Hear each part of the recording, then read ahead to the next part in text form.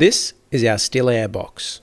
This is the perfect product for any home grower who wants to decrease their chance of contamination without spending a lot of money on a laminar flow hood. It'll give you the ability to do crucial things in mycology, such as pouring agar plates, working with agar, inoculating grain, doing grain to growth medium transfers, and much more. This product is going to dramatically level up your mycology work.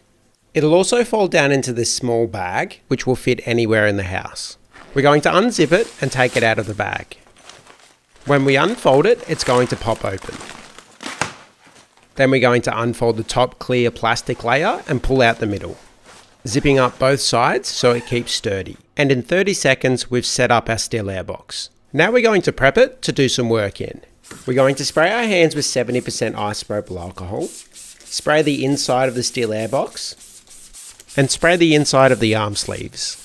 And for everything we spray, we're going to leave it for at least a minute to give it enough time to kill the contamination. Spray a paper towel and give it a wipe.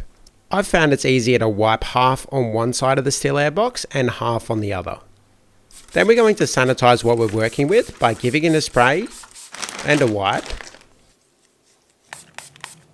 It's important to get a wire rack like this to help keep everything sterile. They're fairly easy to find. We got this one from Kmart. We're also going to give this a spray and a wipe.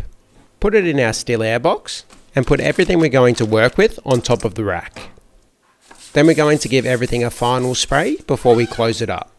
A still air box works by stopping airflow, creating an environment where the air becomes still. From there, gravity is going to pull all of our contamination to the bottom of the still air box. And our wire rack allows us to work above the contamination. It's important to work slow and deliberately, creating as little air current as possible, reducing our risk of contamination.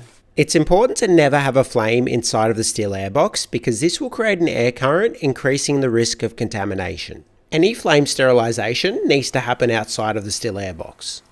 We want to leave the still air box for at least an hour to give it enough time for the contamination to settle to the ground. We're going to spray our hands and slowly put them in the armholes, being careful not to stir up any air. Then we're going to get to work, being deliberate and slow with our movements. It's also important to not put your hands over the work you're doing. Be slow when shaking up any liquid culture or spore syringes so we don't create any air currents. And from there, we're able to do many things in mycology we couldn't before. When we're finished, unzip the two sides and fold them inwards. Push one corner in and fold the other one over the top. Flip it over. Then we want to grab the top left corner and the bottom right and fold them in on each other while twisting the bottom right corner clockwise. Then we're going to fold the other two corners in on each other. Put it back in the bag and zip it up. And then you can store it away until next time you need it.